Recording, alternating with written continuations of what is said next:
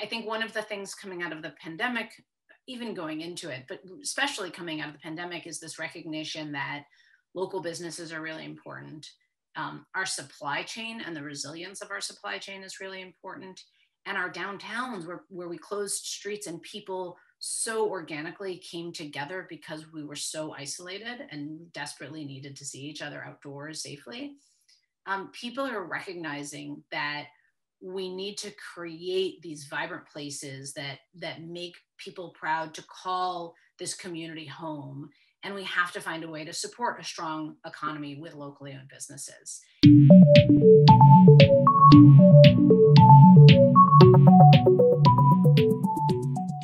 Ilana Preuss is my guest on this episode of Inside Ideas, brought to you by 1.5 Media and Innovators Magazine. Ilana is the founder and CEO of Recast City. Prior to that, she was the vice president and chief of staff at Smart Growth America and led the technical assistance program at the EPA Smart Growth Program. She's a TEDx speaker, specifically on the economic power of great places, and a featured keynote speaker. COVID-19 has all brought us through a tremendously crazy time and brought about a historic collapse in jobs and people's livelihoods, devastating many small businesses and leaving storefronts vacant across the country. But even before the pandemic, main streets across the United States were suffering, and cities relied on an unsustainable and inequitable economic development model as cities emerge from the pandemic. How they can take control of the situation and shift to a new model that supports long-term growth through thoughtful, inclusive investments in the local community. We're here today to discuss her book, in Recast Your City. Preuss really inspires us to change by showing what communities across the country have been able to achieve using this method.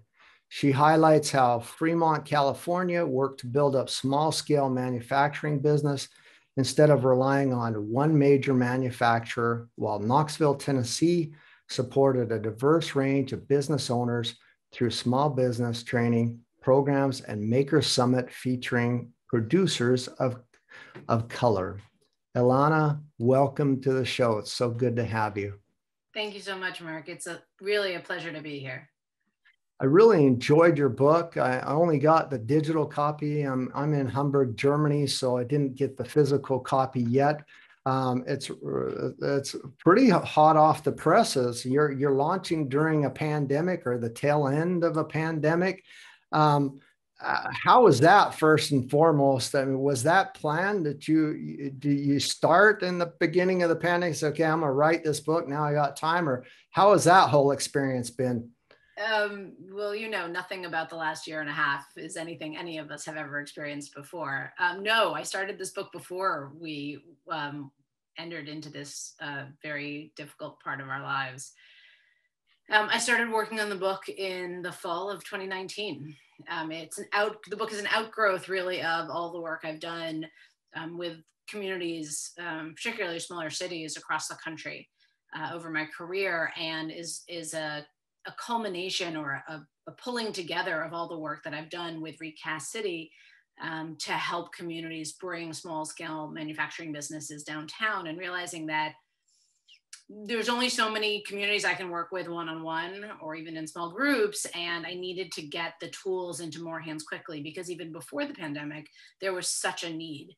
And then I honestly ended up getting an agreement with the publisher within weeks of before everything shut down.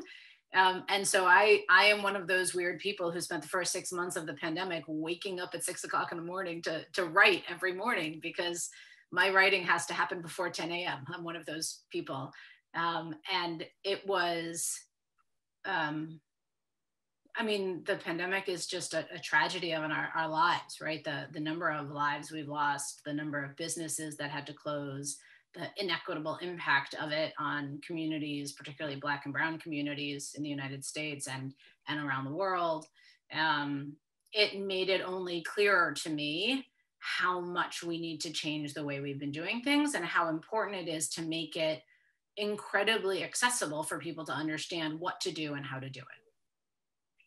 I really appreciate you giving us that insight and kind of how it happens. I want to go a little bit deeper. So you provide local governments, businesses, real estate leaders, entrepreneurs, advocates, not only discussions and consulting, but actual tools necessary to build these strong local businesses and reinvest and reinvent, so to say, their downtowns, their communities that we've seen all over the United States and in certain places of the world just go away when the big businesses go away, or they decide they've sucked every resource out of that location and they move on to somewhere else. That kind of, it's like a ghost town, or you're like, oh yeah, that used to be our old community center.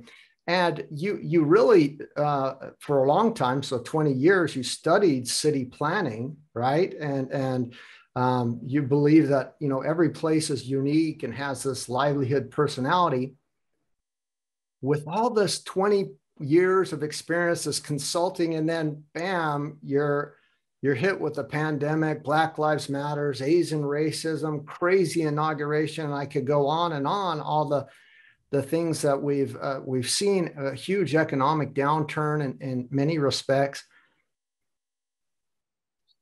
I want to know a little bit more. How did you weather that time? And because you've been talking about it and discussing it for so many years and teaching and educating people, giving them the tools, I know, I'm sure you didn't say, aha, I told you so, but were there some learning lessons? And did you also kind of say, your door was being knocked down? How do we rebuild? How do we get back to something of sustenance? And I want to know how you've weathered that and what kind of learning lessons have emerged.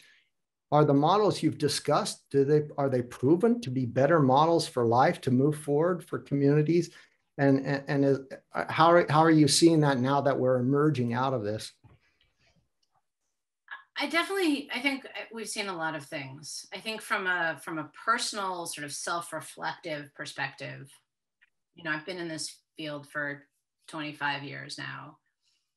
I can see that I didn't do enough early in my career for Black and brown business owners, for Black and brown homeowners. And that became glaringly clear to me over the years of my career. And so when I started Recast City 7 years ago, it's my voice, it's my business.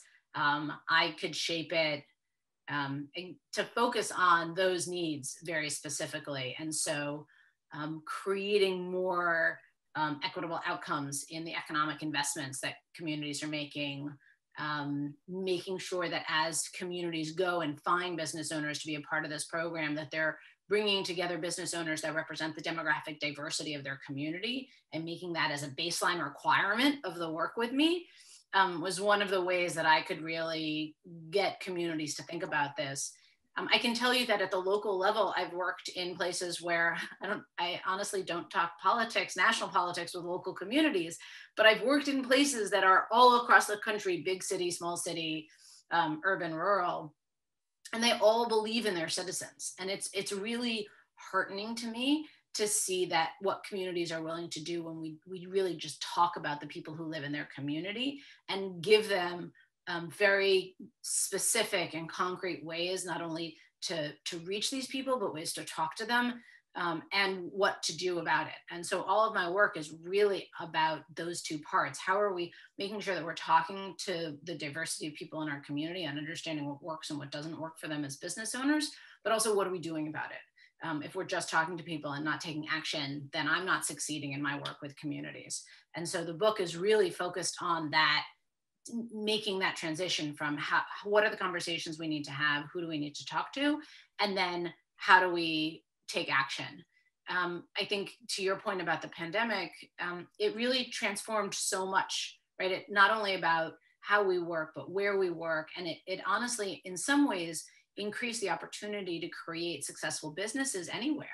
And so now these smaller cities, like you were mentioning before, that maybe lost out on a big textile mill 30 years ago, they now can have an opportunity to inject sort of new economic energy into their community.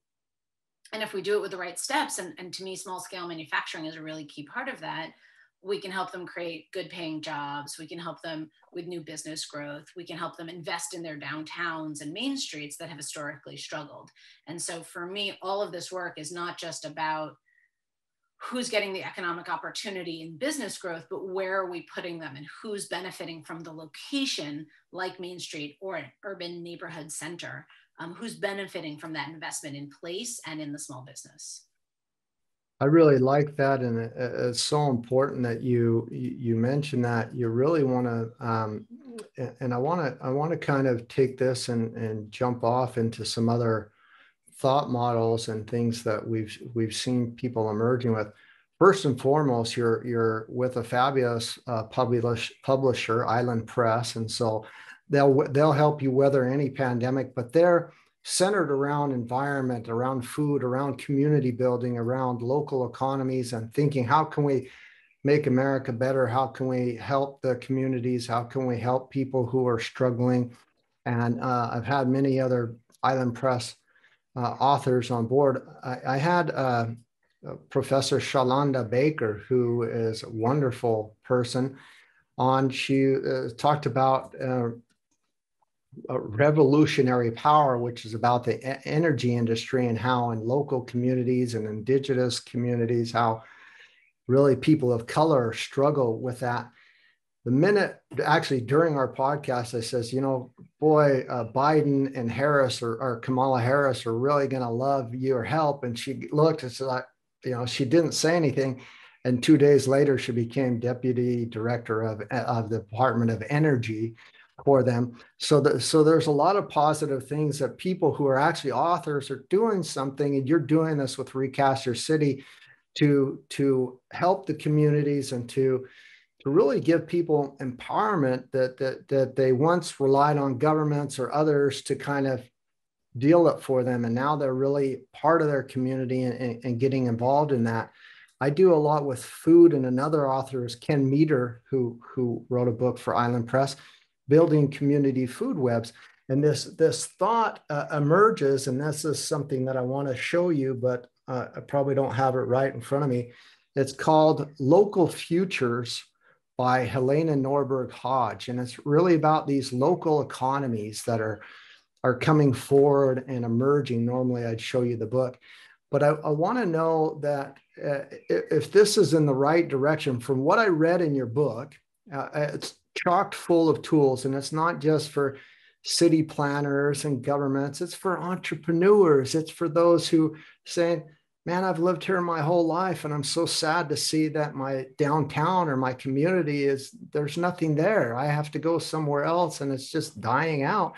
To give them the tools to say, hey, if I don't like it, I can play a part in that change. And you give them step-by-step questions and things that they need to do in order to do that. Plus, on your website, you have this fabulous workbook, or what did you call it? It's a downloadable questionnaire on how you begin the process. So you're so empowering with these tools. So my question really is to kind of surmise this. Is it moving in the direction of building local economies, local futures, strengthening your communities, indigenous or not, empowering those people of color who probably are living in those areas? And maybe is there anything I'm missing on my understanding of that? I think that it's important to think about the way we've been doing economic development for the last couple of decades, 4, 5 decades at this point. We've more or less taught an entire industry of people that they need to go do big game hunting. They need to go recruit a big business, and that's the only way they're going to fix a local economy. And we have entire offices of economic development authorities where they see their only responsibility as recruitment and branding. And that's how they've been designated, either because that's what their board represents. There's a whole bunch of reasons why.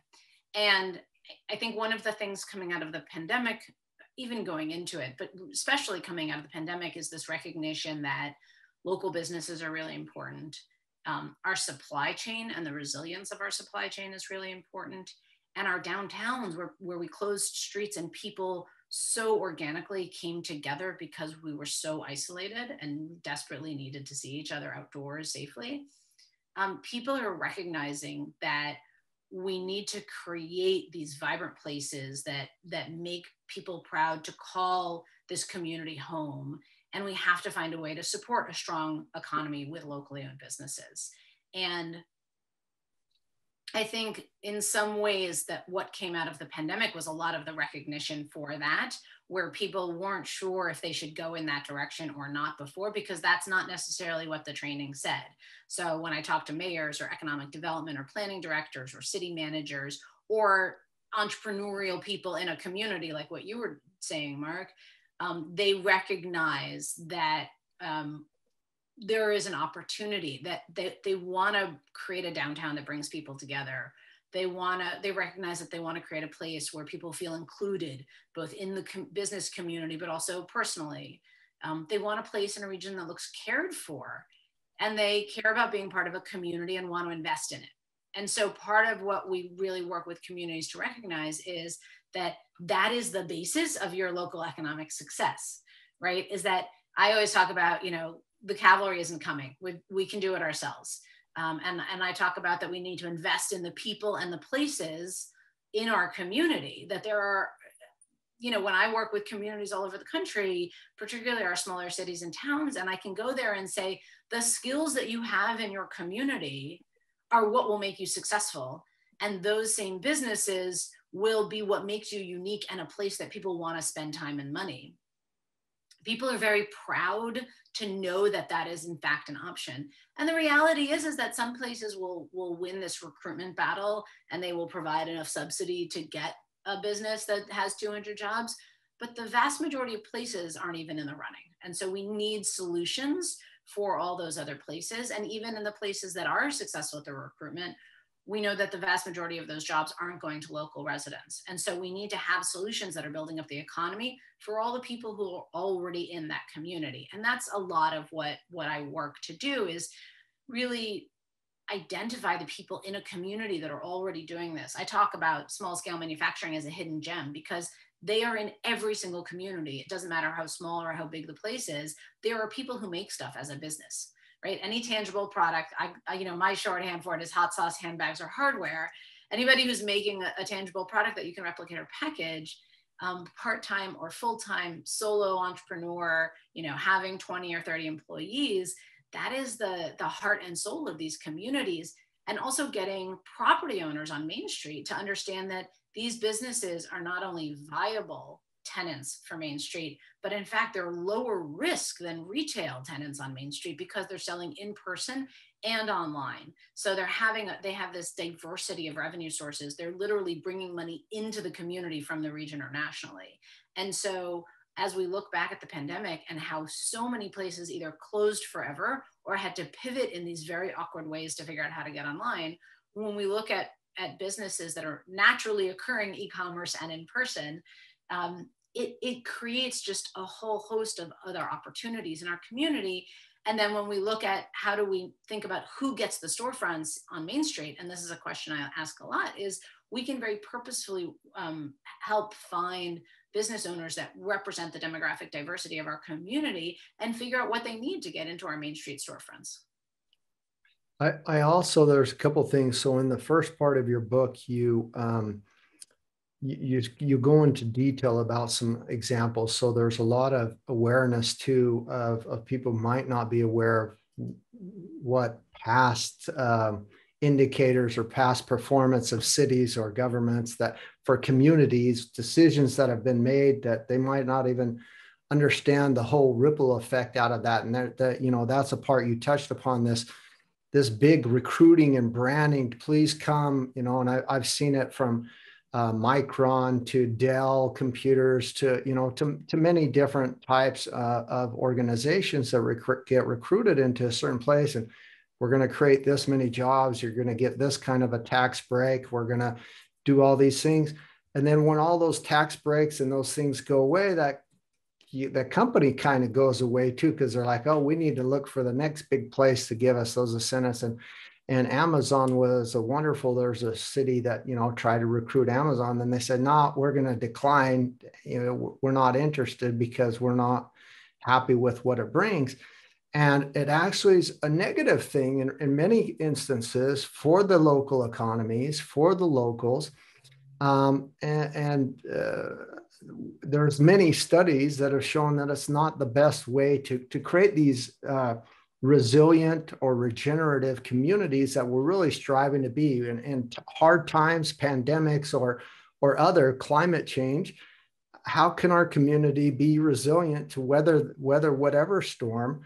And it's not always by the big business, if you could go into a little bit more about some kind of teasing. I don't want to give your entire book away, but I want to tease some sections enough of it so that people can realize what a treasure trove it is if they're interested in this area and really building a strong community.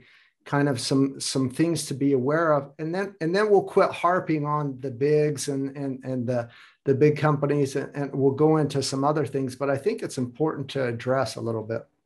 Sure. So I think the thing I would land on most importantly out of all of that is to think about recruitment as one tool, not the only tool.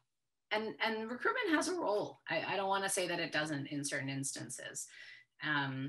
There are some great benefits as businesses are growing in different communities. The problem to me is that in most communities, it's the only tool. The role of who supports small business and how do we grow small business is almost like hot potato. One department will say it's their, another department's responsibility, and that department will say it's that, and they each sort of pass the buck in terms of who's responsible for small business growth.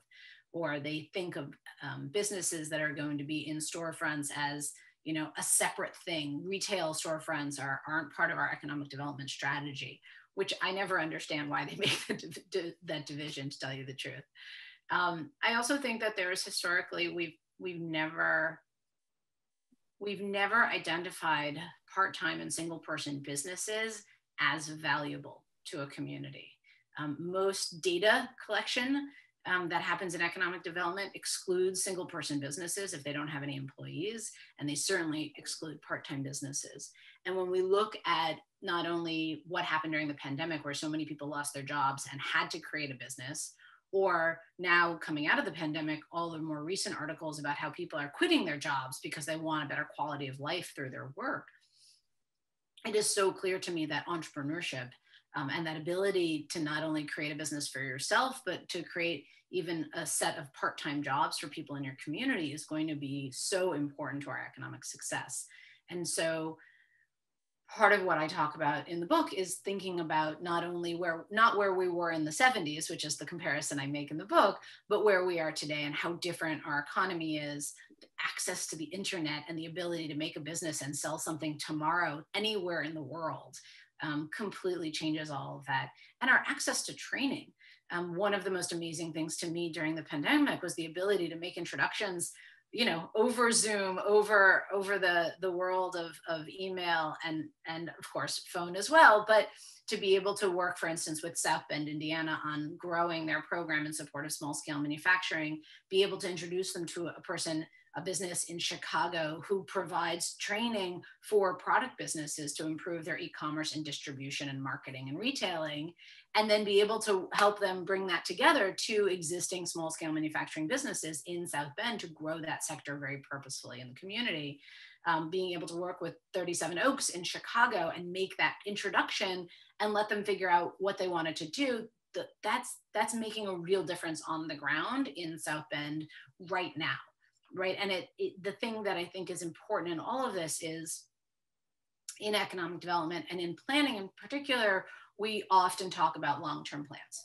We talk about plans that are 5, 10, 30 years out. And I come from a city planning background. That's my training in all of this. And the case that I make to folks is that there is so much we can do right now. I look at a horizon of 3 to 12 months. And when I work with communities, and this is a big part of the book, is this whole set of steps that I provide in the book are ones that I take communities through in 4 months. And so it's not about waiting for some big end all be all plan to be done. It's about talking to people and understanding needs right now and doing it in a very purposeful way. But we do it in a way so that we can create a place with businesses that define the downtown, that bring people together. In Bellflower, California, and when I had a chance to work with them earlier this year, and you're right, a lot of people during the pandemic sort of realized that we have these businesses, they are our hidden gems. What do we do with them? How do we get more of them, as their downtowns had increasing number of vacancies? And so Bellflower, California, we worked with them and we interviewed a fashion designer and fashion fabricator that was already in their downtown, and being able to ask her, what do you need? What works well about being here? Why did you pick Bellflower? And she raved about how amazing this community is and how supportive they are. And how supportive the city government is, and then she could talk about the challenges, the events she wanted to create with other fashion designers in the LA region, but they couldn't do pop-up events. And so we could get into the nitty-gritty of permitting and reviews and find really simple, straightforward fixes that could make a difference for people's lives right now before working on any future real estate development. And so a lot of what we look at is, how do we create that unique destination? How do we help build community wealth? And how do we do it in a way that can't be replaced, because no other place is just like this? And that uniqueness is what will bring in the attraction of people both from the community and the region, but also means that you just can't be replaced by the next mall or strip center down the way, because nobody else is just like you.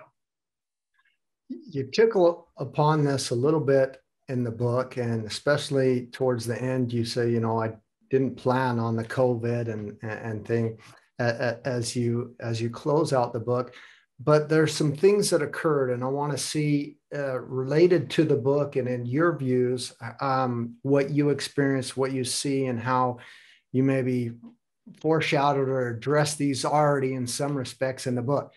We're seeing a lot of people change their complete work routine. They are a mass exodus from certain cities. I mean, New York City, people were leaving in droves because if they weren't going to work and they're going to do remote, then they're going to go somewhere nicer where there's a nicer community. But they're also fleeing to get out into nature and to other places in some respects.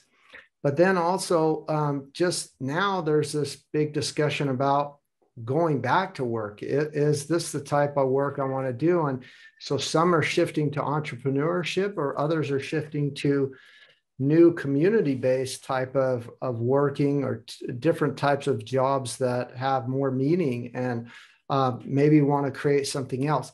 Is there something that you could kind of tickle a little bit more on that, and what you were seeing and what the realities are in some of the communities you've been working with? Yes, I think that we're not going to see as much. My belief is that we're not going to see as much shifting of population as people are talking about. I think that the reason that people lived in the big cities that they lived in are now already true again, right? All of these businesses have opened back up. The people who left the big cities were the people who had the income options, right? Those are predominantly white population, higher income population that had the option to work remote. We know from the research over this last year that it was disproportionately Black and Brown employees did not have the option of working remote. And so I think that part of what we're seeing, and this is part of some of the great interviews that I had also in California, is people really sort of taking a reckoning of what their job is, what's the opportunity, and how do we, if we can create more entrepreneurship training programs for people and access to capital, both micro grants as well as low cost loans, how do we help more people become entrepreneurs and control that fate for themselves?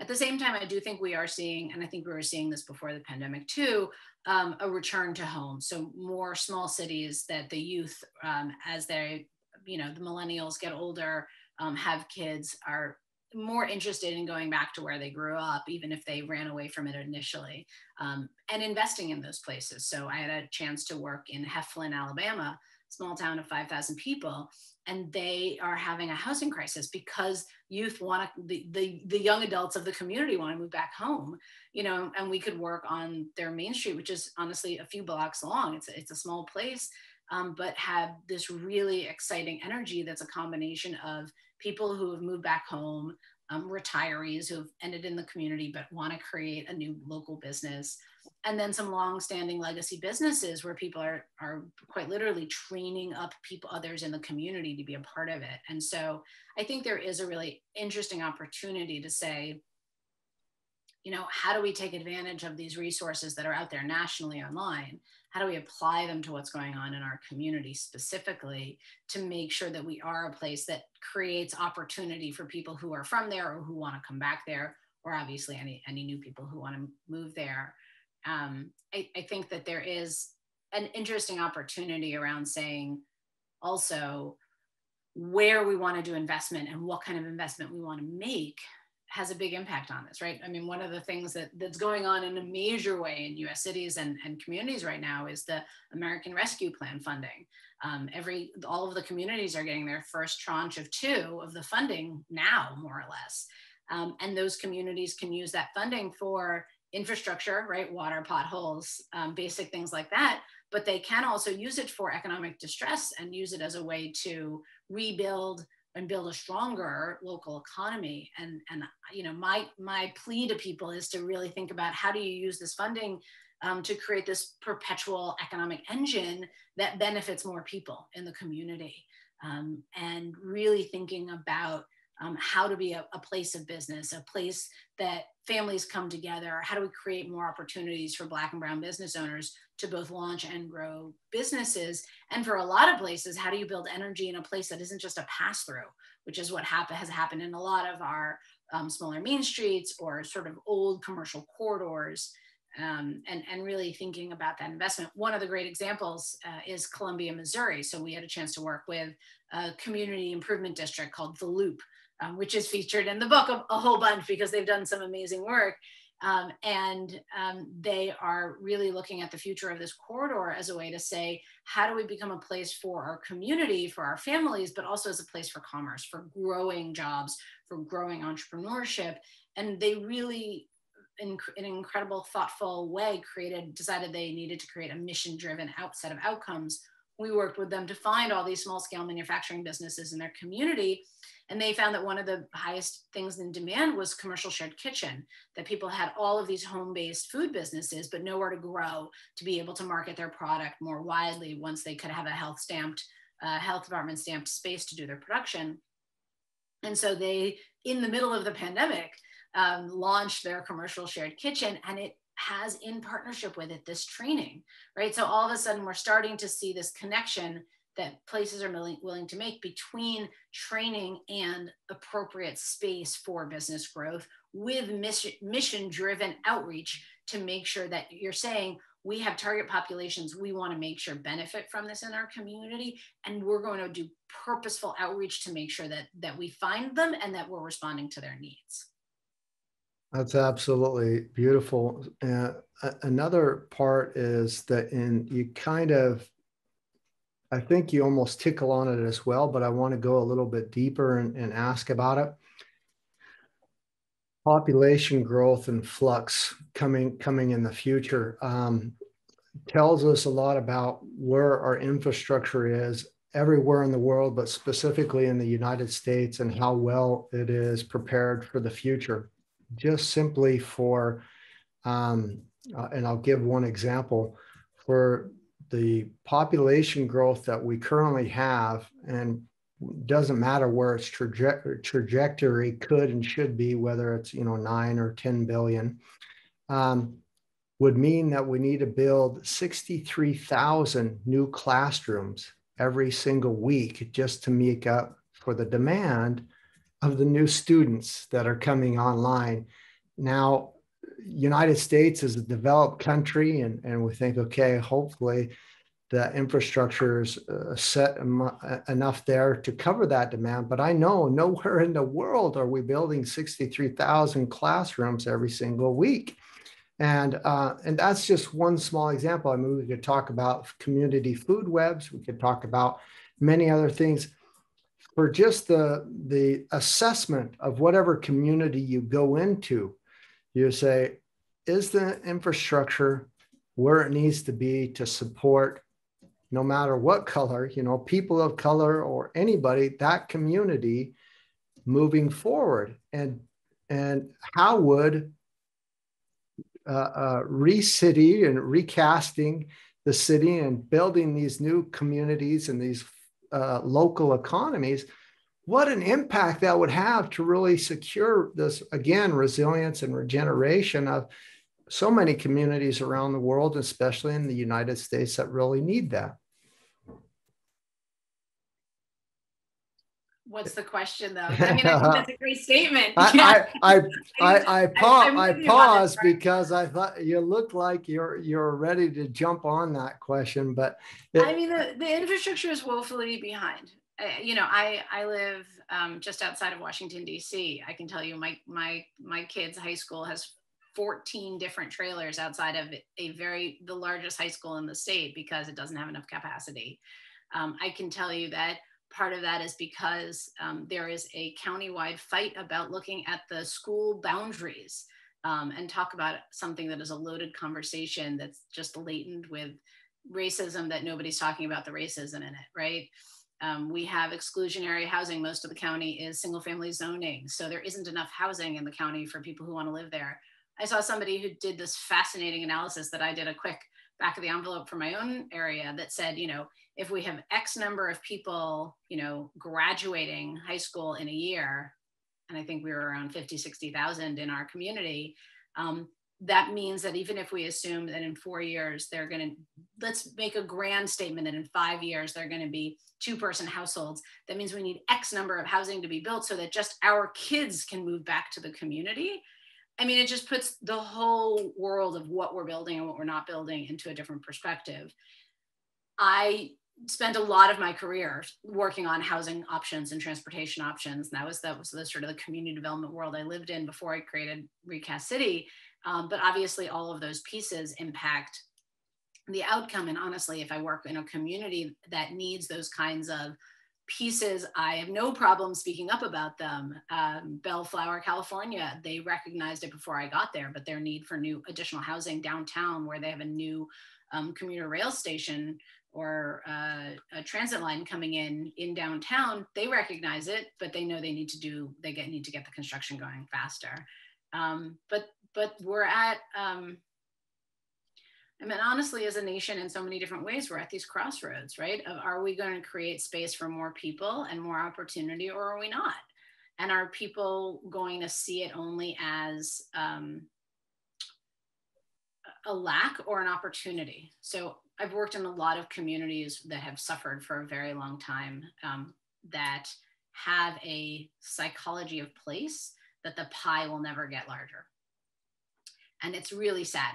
Right? They only see it as, if you get something, I get less, as opposed to our more successful cities that have recognized that we will just keep growing the pie and we can keep growing opportunity. I think when we talk about housing and jobs and investment in benefiting people who we did not benefit in the past, I think people often see it as a small pie that they're getting less of, as opposed to creating more opportunity for more people. So yes, I mean, I think there's a lot of reckoning that has to happen around that in the United States and in communities across the country. And that's also looking at our small rural communities that lost jobs decades ago, that we haven't had effective policies to support them, right? This is across income lines. This is across urban rural lines. This is race, immigrant, ethnicity, Native population, like whatever line we have, there have been biases about who wins and who doesn't. And so I think a lot of this is really about how do we approach local and economic and community development differently to create different outcomes. You know, focus on these existing businesses, focus on growing them, focus on growing more of our own local businesses within the community. I focus on small scale manufacturing. There's plenty of people who focus on other things within that. How are we investing in the people in our community and their skills, especially people who want to make stuff and can bring literally bring revenues into the community? And then how are we investing in those places, the downtowns, the main streets, the neighborhood centers, where people can come together safely again, where people can be part of a community and feel included? And then what are we doing to build that ecosystem, the infrastructure around them that supports that entrepreneurship and that downtown revitalization? There's really specific things that we can do. And it's honestly not rocket science. It's just not that hard. It just takes some really purposeful conversations and some very purposeful outreach, and then a commitment to take action. And that's honestly who this book is for, is the people who recognize that there is amazing value in their community, that the people in their community are worth it, and that they are ready to take action. They don't want to just keep looking backwards at what didn't work in the past.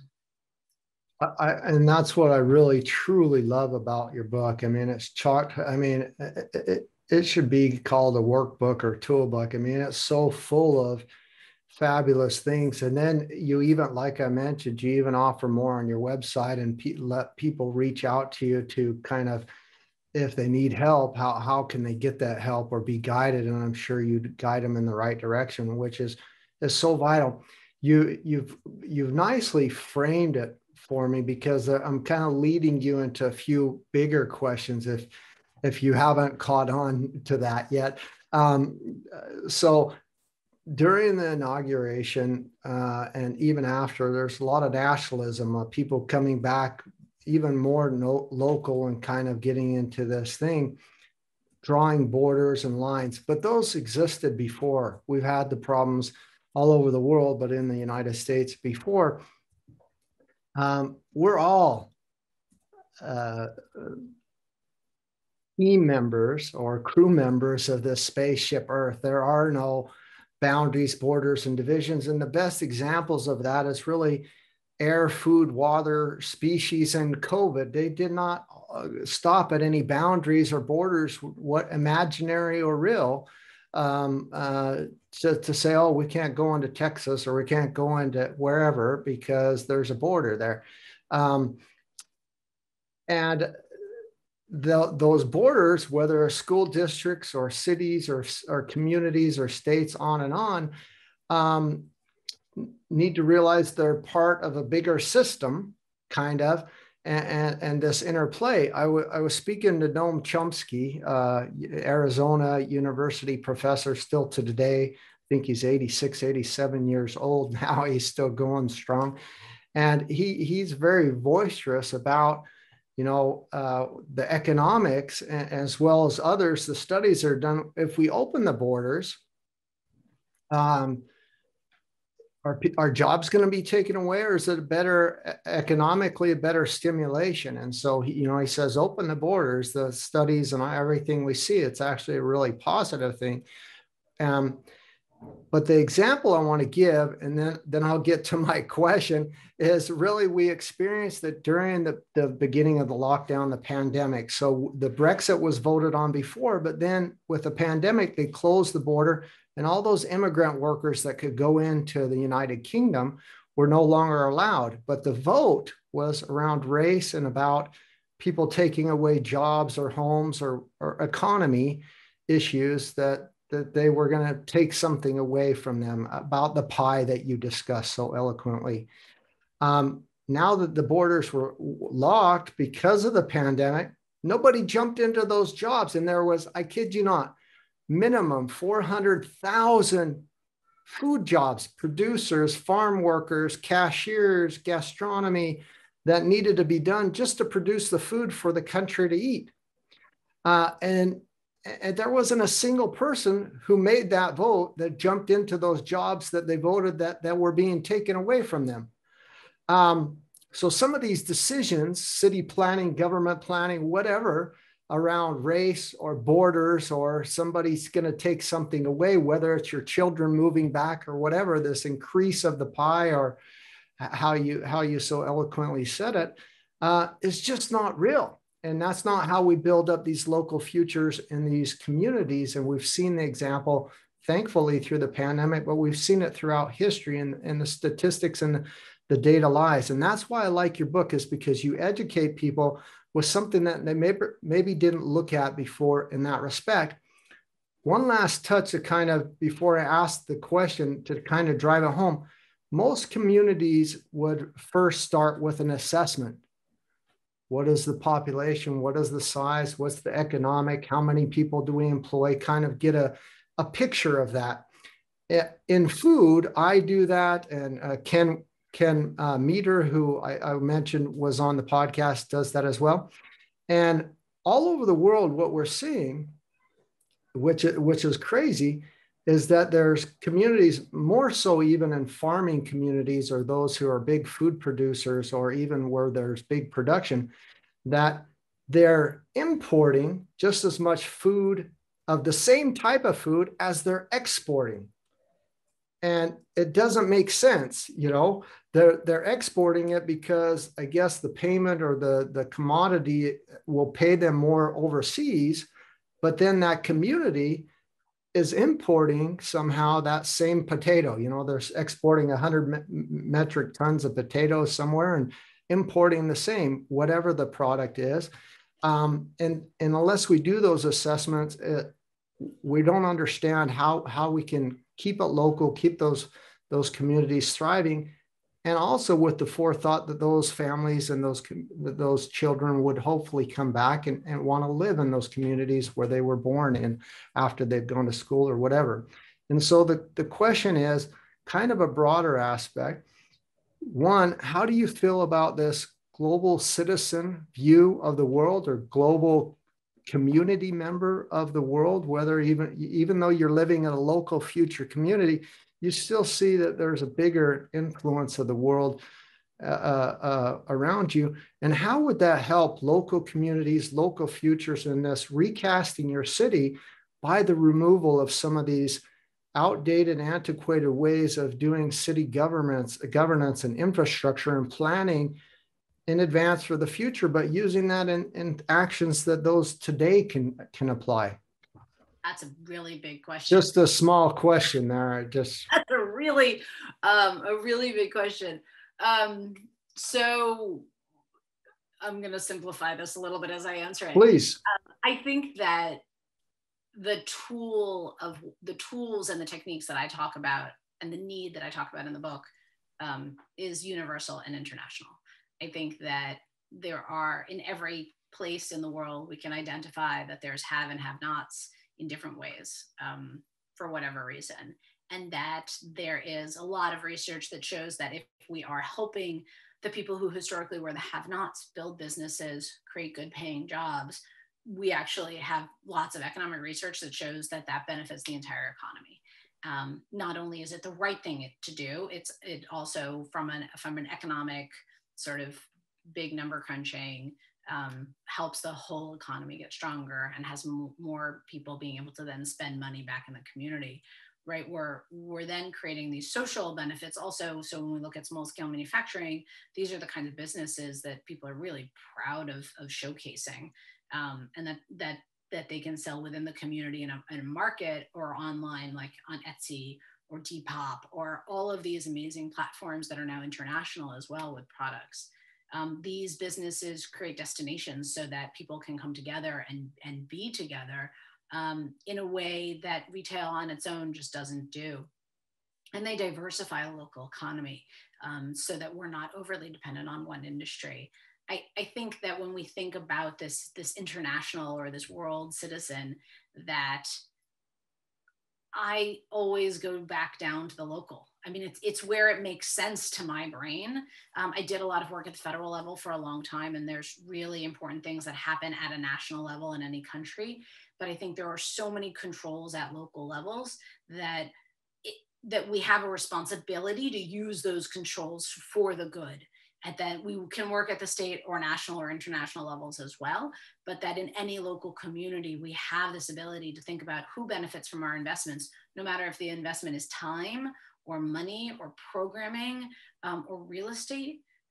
We can do it in a way that helps more people build wealth for their own households, for the community, and not just continue to invest in ways that in the past were, well, it's for the public, right? But the reality is that the same community of people, and in the US, predominantly white people, would benefit from those investments in the past. And so one of the key questions, and this is to me part of that sort of universal citizen question, is when we are making changes, when we are making investments, who do we want to benefit from it? And being really specific about that. And answering that question, even if it makes people uncomfortable. And I promise you, I've made so many people uncomfortable with this question, right? The place I start, and this is the first step in the book, is, what outcome are you trying to achieve? Let's be really specific about it. What does it look like? What does it feel like to walk down the street in that downtown? Who's in those storefronts? What are those businesses? And then the second question is, who should benefit? And let's be really specific about who should benefit from it, because if we're not, then we're not going to necessarily achieve all those other outcomes that we're trying to achieve. And if we know who we want to benefit, then we're going to go make sure we talk to those people. We're going to understand what works and what doesn't work for them now. And we're going to build investments that really make sure that they address the needs of that community. And the truth is that sometimes the benefits cross racial, ethnic, immigrant status and internationally, and sometimes they don't. And sometimes they're very different. One of the amazing things that I can take no credit for, but I just got a chance to witness, I had an opportunity to work with this wonderful neighborhood organization in Lafayette, Louisiana, called the Macomb-Vizay Coterie, which is the neighborhood association. Macomb-Vizay is the neighborhood. And the leadership in this community, and this is the story that we start the book with, this amazing woman, Tina, from the community, Tina Shelvin. She worked with Habitat for Humanity to get control over a vacant house in the middle of the neighborhood and turn it into a community house, so that the neighborhood that had been neglected, honestly, by the city and the state for a very long time, was taking its control itself and creating this space where people could come together, so that the kids could go there to do homework after school, so they could have computers set up for people in the community to do job applications. And one of the things they then added to this space was a business academy, so that people in the neighborhood who had home-based businesses, maybe that were part-time or full-time, could get training on how to make their business more resilient, how to grow the business, how to grow their market. And it was an amazing thing to see how they very purposefully said, we want to make sure we're benefiting our community, because honestly, nobody else is. And, I think that that's important to think about. How are we making investments to make sure that we are helping people where they may not be getting help from the city government or the state government, but that there are other ways to support these community members, the people in our community, and their businesses. I love that you said that, because it really ties to, so I have some burning questions, some really hard questions besides the ones I've already asked that I usually ask, and you've kind of almost answered one of those. Not only in your workbook, but in your book, you go through those questions. You talk about, describe what it's like to walk down the street and in your community, and what do you see, and what's at stake. And you're asking kind of, do you like what you see? What do you think should be there? What would that look like? Things like that. So I absolutely love that. But the question now, and I ask it in a more global, much bigger, what does a world that works for everyone look like for you? But I'm going to flip the switch and say, what does a community that works for everyone look like for you? Mm-hmm. It's a great question, right? I mean, I think it is this, I think that the first step in that is making sure that we're asking a diversity of people that question. And right. I mean, I literally grew up in this planning world, right? I've been in it my entire career, and I have spent years either being part of the problem or hopefully being part of the solution of how do we do outreach to a diversity of people. And this is something I spend a lot of time on in the book, honestly, in a way where I looked back at it after I wrote it, and I was like, I feel like this is too easy, and that somebody's going to look at it and say, well, of course that's what we do. But the reality is that I realized we needed to give people a system to say, do I have the diversity of my community engaged? How do I find the diversity of my community? The reality is that people have their personal networks. That's just who we are. We have I don't know, there's like there was some research at some point, you have 150 people that you actually know, I think is the number. You can tell me I'm totally off on the number. But we have our own personal networks. And if we are in leadership roles within our community, we have a responsibility to make sure that we're building up a network that represents the demographic diversity of our community.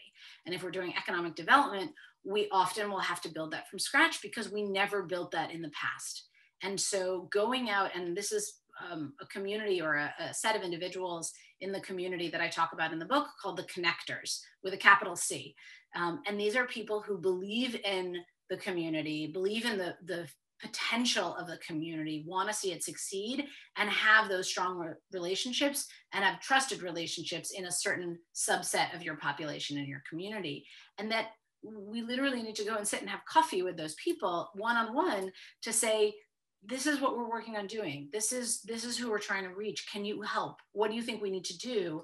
And build new, honest relationships with people that we maybe never had involved in economic development or community development in the past. And that could be people who have been involved in entrepreneurship, but only in the tech entrepreneurship in the past. That could be faith leaders, that could be cultural leaders. There's all different kinds of leaders we have in our community that know the people in their community and are trusted in their community. And I emphasize that they have to both believe in the future and the greatness of their community and be known and trusted within their community, because we know that we sometimes get one or the other, and that it's really important to think about getting that combination in these connectors. And the truth of it is that when we start engaging these people, we're building our own new network for the long haul. So a lot of the things that I'm most excited about with this work and that I'm excited to have in the book is that these are networks and these are systems that can be used for the long haul to build all sorts of capacity within the community, to build out other parts of the small business community, but also just in terms of different kinds of engagement to figure out what else needs to happen and how else the community can succeed. And it is about creating more good paying jobs, right? Small scale manufacturing businesses are generally going to pay 50 to 100% more in salary as compared to a retail or service job. That was before the pandemic. I know that's a lot of that's changing very fast right now. So that was a couple of years ago.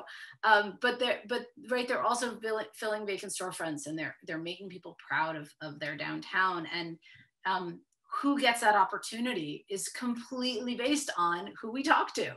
And so just getting people to have an honest conversation about that is really an important goal for me to make sure that we are thinking about how we're creating that community for everyone. And I love that because it's a few things. So it's not really about just building this community like a development project or, revitalizing old communities or downtowns. It's truly about, and in German, so I'm in Hamburg, Germany, but in Germany, it's bread is called Brot, B-R-O-T.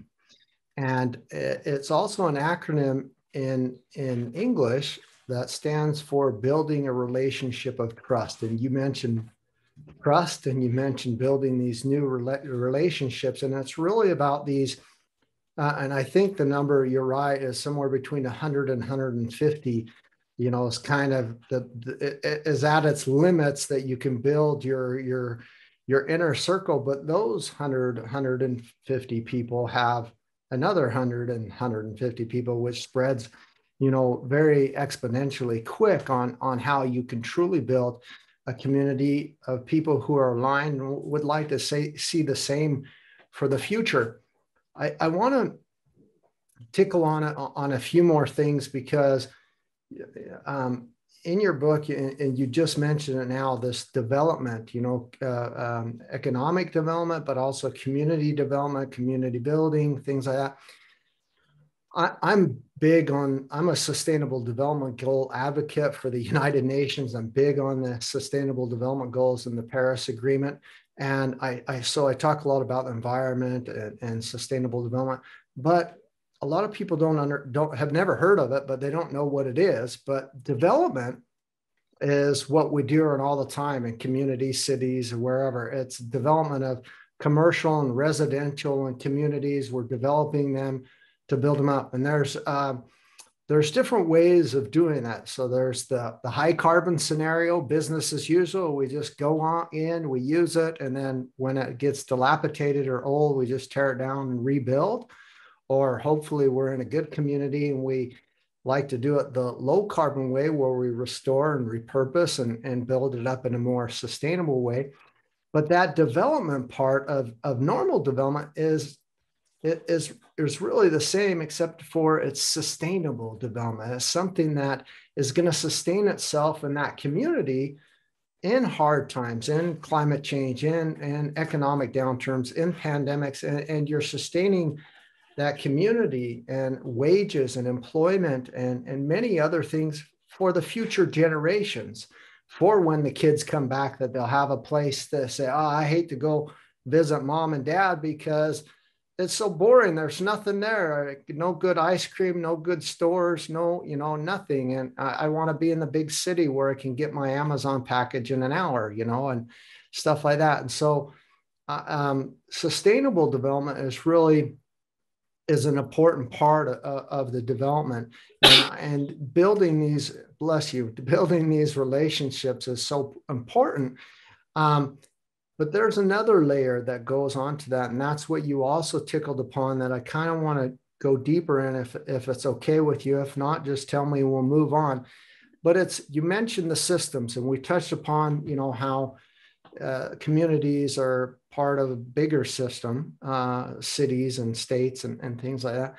But the entire world, all international organizations in the world in 2018 switched to this systems dynamic modeling, and not a place far from Washington, D.C., where you're at, in Durham, New Hampshire, is where Dennis Meadows and Donella Meadows live, who wrote the book, The Limits to Growth, and did this MIT World Model 3.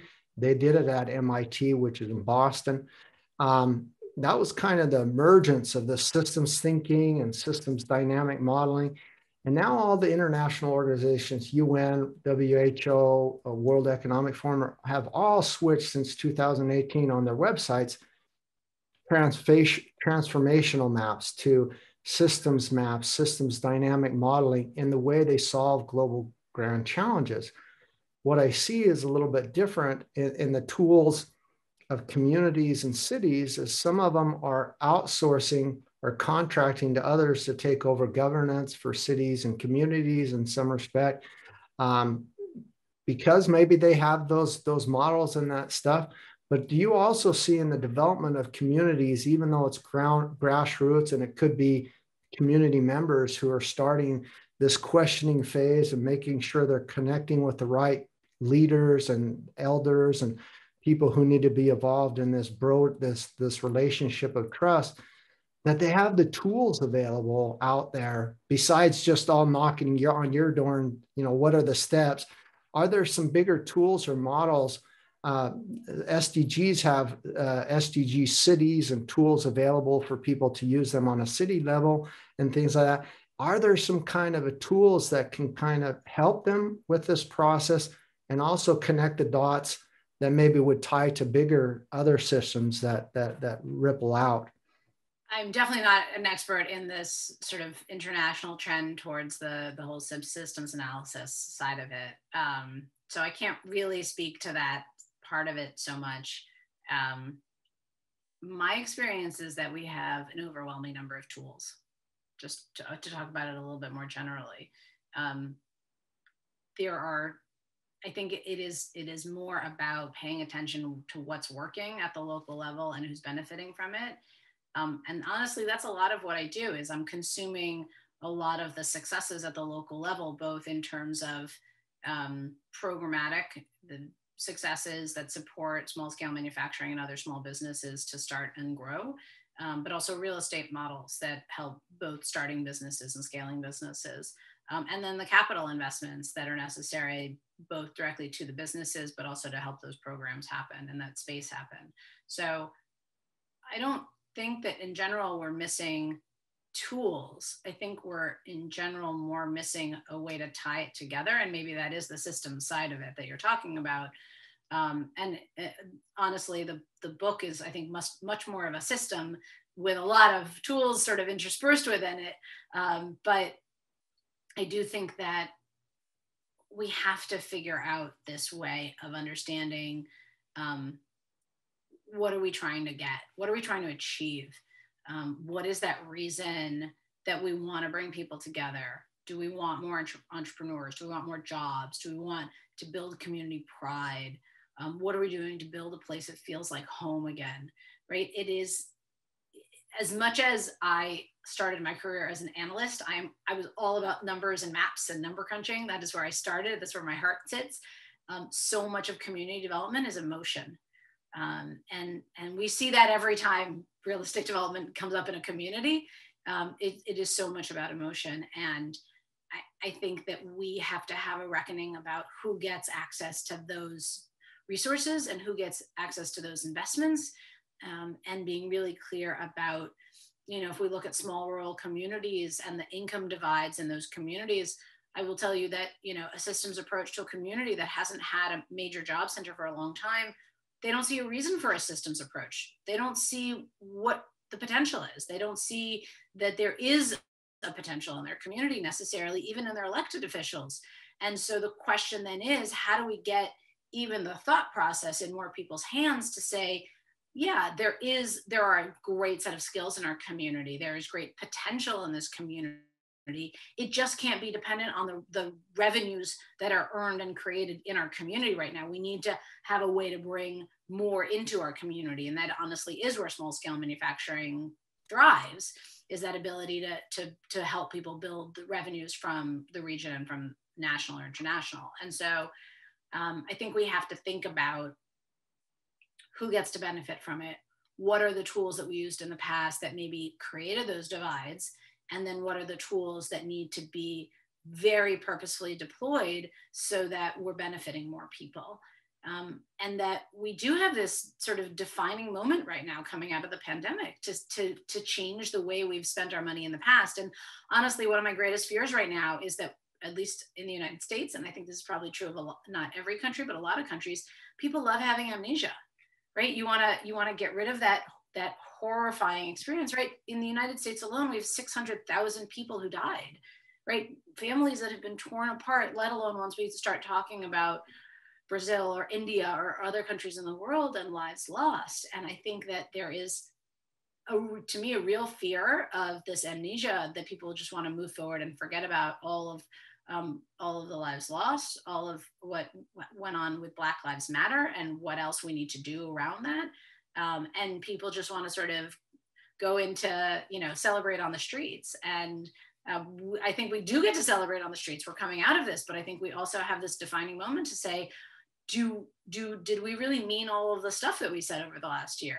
Are local businesses, in fact, important to us? Is a redundant supply chain that actually can support us in times of emergency, is it important to us? If so, then local procurement needs to be spending money on the local supply chain so that it has anchor products that it's selling within the community, so that when we need them in times of emergency, they can still pivot and create those things for us, right? There's very concrete things that we can be doing. So I would just say that we have to think about the system side of it, but not get stuck in the system. We have an opportunity today to be very concrete and very action oriented, and do honestly a half a dozen different things that could make an enormous difference for a lot of different people.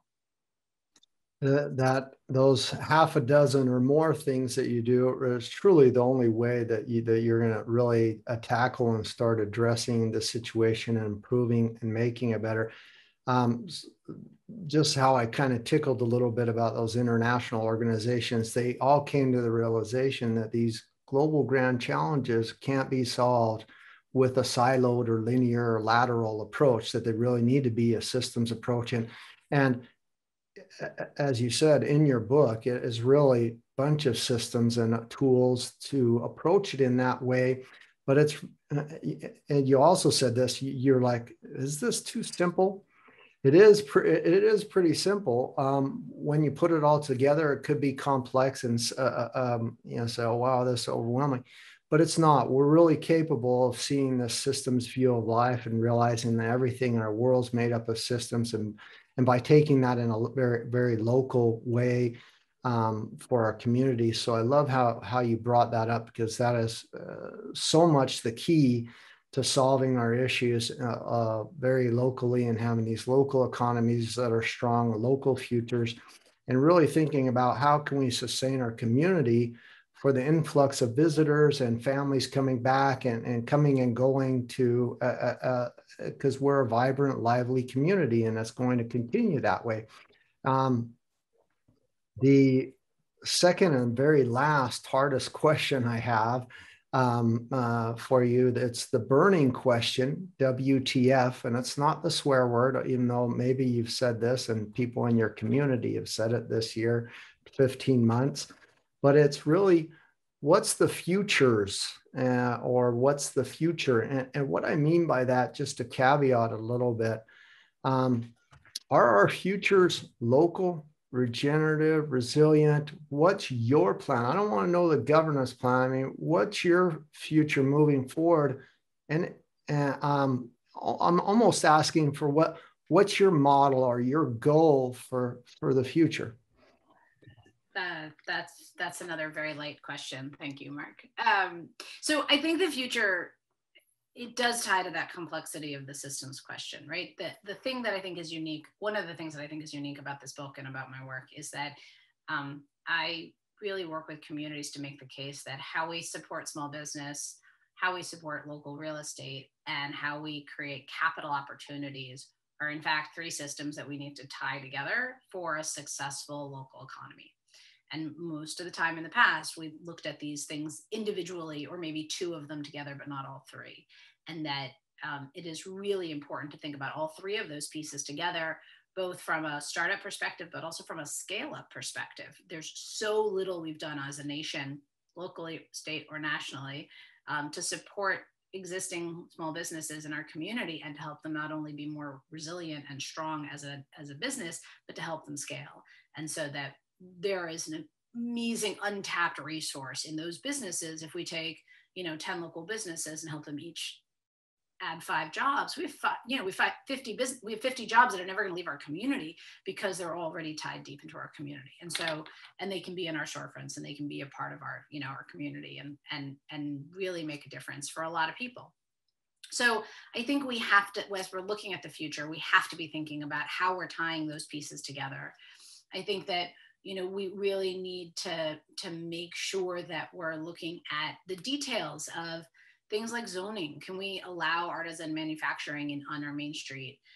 We have to make sure that the stuff we're already investing in supports the target populations who we want to benefit, and the kinds of businesses that can make a big difference, so that we don't just have tech incubators. We have incubators that are focused on small scale manufacturing and other locally owned, local growing businesses. And we have to have a way to help folks get a foot in the door. So we have this whole history of real estate space. Property owners have decided that certain businesses are high risk. So how do we help as a community or as city leaders? How are we helping those businesses that are emerging and that might not have a long banking history, for instance? How do we help them become commercial tenants? There are so many really specific programs we can put in place to make a difference for these businesses, both in terms of getting access to capital, but also getting access to commercial space. That we really need to think of what these barriers are within a community and figure out how to remove them as a part of it. So I think as we think about the future at the local level, to me, it is as simple as who are we sitting down to have a cup of coffee with, across the table with, in person now, because we can. It's very exciting. And thinking about the diversity of people that we want to make sure that we're sitting and talking with and meeting with. I'm a huge proponent of going to visit small scale manufacturers in their place of work, unless they're home-based businesses, so that we can actually see what they're doing and how they're doing it, and really let them show off the pride of what they're creating. So I think one part of the future is being able to sit down and have a cup of coffee with new people. And then I think the other part of the future is really thinking about who are we investing in and where are we investing those dollars? Who benefits from each dollar we're investing, and being incredibly purposeful about those investments. That It's not just from the public sector, it's from the private sector too. I think one of the things that we recognize coming out of the pandemic is that we all have a responsibility to make sure that we're doing good in the world, and that doing good can be good business too, but that we have a real purpose to making sure that we're creating more opportunity for more people. And that's going to benefit the local economy in a whole bunch of different ways. I think that particularly our smaller cities have this unbelievable moment right now with the American Rescue Plan funds coming, with this online access to training and the ability for businesses to sell anywhere.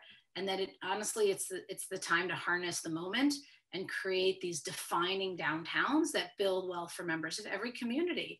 And that's across the nation and across the world that we can do this. I love that. And I really love how you tied in the systems as well. And I believe that is what your book from end to end really is. Such a powerful, it's a wonderful read, but it's also one that's empowering to those with the tools and where to look and to ask those questions, just like I'm asking you the questions that hopefully many of us would ask already. With the question that I asked prior to that about the systems, there was one more thing that I kind of wanted to address and see with this. For a couple of reasons. The reason I like your approach and that you think in the systems and you have those tools is because what I've personally seen, not only in the US, but in Europe, where when you're trying to build a new community or a new place of business or organization as a local future, something that's part of a community to build up the infrastructure, you many times become in competition or run into larger organizations that are vying for that same space. And by using those tools and that systems way of thinking and embracing that as a community, after you've had coffee with those people that also see that vision, then it's kind of like you're able to go against the David and Goliath type of a situation where you can, and many times, have that same strength and power. Not always, but many times you can have that same thing where the city planners or the local governments that you're asking for permissions or looking to change or develop the communities with will give you more incentives because you're a local business. And so I loved how you kind of address that. I don't know if there's any more that you've seen that is the case or anything if you want to address that. But I just wanted to say, I mean, I'll just give you one example. I was up on a property where it would save 200 jobs. It would repurpose an old brewery that was closing down and moving somewhere else, and give those jobs back and be used as a manufacturing for new brokes within the city. And I was on that one. I lost out. I was blown out of the water by a bigger company that wanted to turn it into residential housing. But sometimes you know, it is this David against Goliath, and the systems that you had, if I'd had them back then, it might have been a different outcome. Right. I think that, so there's somewhat of a different conversation in the really hot markets versus the not as hot markets, the cooler markets. I think that in the cooler markets, one of our steps is really we get everyone around a table who is supporting small business in any way. We figure out what's effective and we figure out how to double down on what's effective or make sure it's reaching more people so that people can see that it's going to benefit their organization or their work. It's not about being at cross purposes. It's really about how are we building everybody up together to get there. I think also communities that are making the investments in these businesses and putting it in their main streets, putting it on their corridors, putting it in their downtowns and figuring out how to support them are seeing just great successes that other communities are going to want to copy. And so there is nothing like city leadership in the world of wanting to copy somebody else's success. And so I think that's one of the most important things we can do is share those successes. I think from a real estate standpoint, like you're talking about, it's local politics and it's local policy. We have a history of what people call highest and best use, which I do talk about in the book a little bit. My question always is, best use for who? Best use for what? It depends on what our outcomes are that we're trying to achieve and who we're trying to benefit. So we have historically, over the last, I would say 30 years, we haven't said that middle income jobs are a priority in most of our communities, but they need to be. That's, at least in the US, that's the major gap we have. We have a ton of growth in high income jobs, and we have actually a huge loss and now growth in low income jobs in the country, but we have nothing left in the middle. And so that's how we're going to build community wealth. That's how we're going to pull people out of low income and poverty wage jobs, is by creating more middle income jobs and more opportunity for people to become business owners. So I think that it's important to think about, in all of these cases, from a political perspective, what is the outcome you're trying to achieve? What's the policy for that space? What's the zoning for that space? And then how are you using your tools to achieve that outcome? When people point to, just let the market do its thing, nothing about any development in any of our communities is based on a pure market anymore. So it's bull. So then the question is, well, what do you actually want to do? And are you willing to say that? And, some people are and some people aren't, but the places that are willing to do something about it, I think we'll see that they're going to make the biggest difference in their community to build wealth for more members of their community and create a more resilient and stronger local economy. And that's truly what I love about your book, is because it's how to save not just your downtown, but to use small scale manufacturing, to get that manufacturing back in. And all around the world, we're seeing food production, manufacturing of goods that are basic resources in some effects have left our communities and our cities. And the simple wisdom of things is, in times of pandemics, in times of need, or where there's a flood or drought or whatever else, and it's affecting more than just a city or community, it's affecting a state or a country, they're not going to ship that food from where it's been grown outside of those communities into those communities during a time of hardships. And that's when you've got to say, what are we going to do? Are we going to build a victory garden? Well, that does take a lot more than a few days when you need to eat and drink and have all those other things. And so I'm really big on how do we revitalize cities to manufacture on a different scale in the city, to be a little bit self-sustaining in that. And so I really like that about your book as well.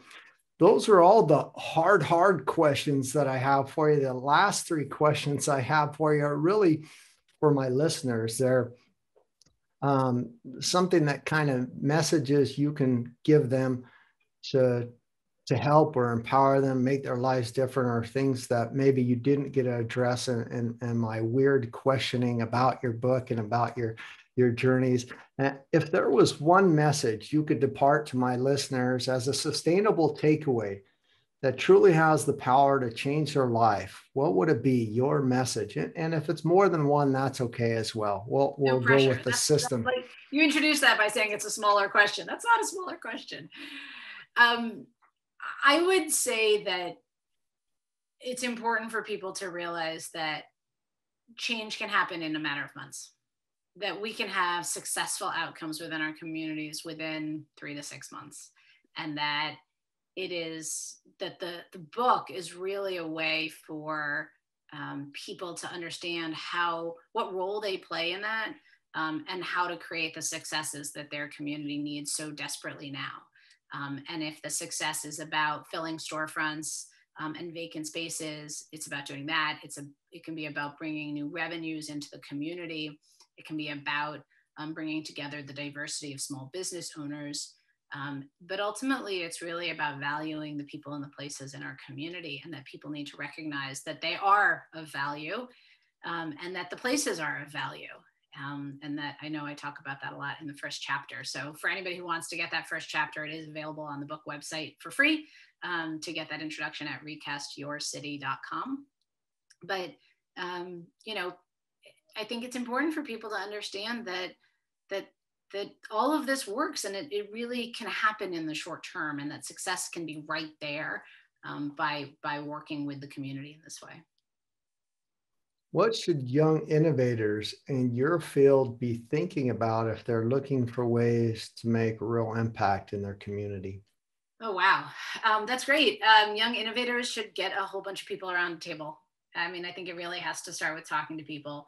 I think young innovators can be some of the best people to bring a diversity of people around a table and talk about, what's working and what's not working, without having a feeling like they have some skin in the game yet necessarily. They don't feel like they have to defend an existing silo or an existing program, and having honest conversations. I think it's great to have honest conversations about what works and what doesn't work, and who's benefited in the past and who needs to benefit in the future.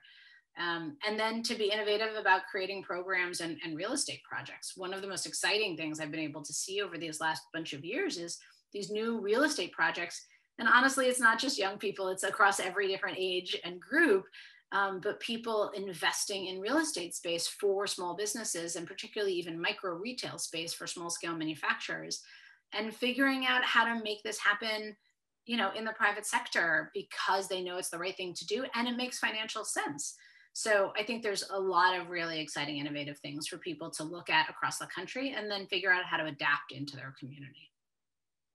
There are some really interesting things that I've seen specifically with that going on around the world that tie into sustainable development. So normally, if you try to mix large scale, heavy processing, production, manufacturing in a city or community scale, it doesn't work because of the emissions, the pollutions, the water treatment, many different factors. And then you also, when you see them, most of them have security, they're fenced off, they're very, they don't want anybody to film or anybody to come in, whatever it is.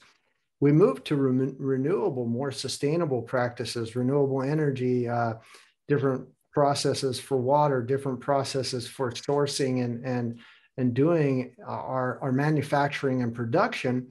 It actually becomes kind of an open source, transparent type of a process where you can actually be in a community, you can be in a city to do that right there. Not just, and I'm not just talking brewery or gastronomy, I'm talking pretty good size scale, small scale manufacturing, where because you're using those practices, it's something that's not going to harm the community, or you don't want them to see what dirty business you're doing or whatever else. You can let them behind the scenes and to see what you're doing. So I think it's just a better model. The last question really is I think you really touched upon it earlier in your 25 years of experience that you wish you would have done earlier. But what have you experienced or learned in your professional journey so far that you would have loved to have known from the start? That's a great question. I think one of the things that I learned along the way from some amazing, wise people who do community development is how much it's just based on the people, how much it has to be based on the